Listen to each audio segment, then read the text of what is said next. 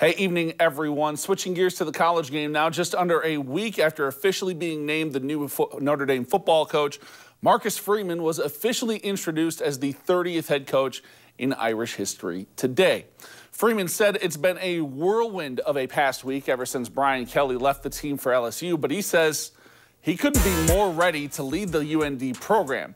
His first task as head coach, getting the 5th-ranked Irish ready for a Fiesta Bowl showdown with Oklahoma State on New Year's Day. But in the long run, hey, his goals and vision for this team, much, much bigger. The goal is to win. The goal is to win it all. The goal is to win a national championship. That's the ultimate goal.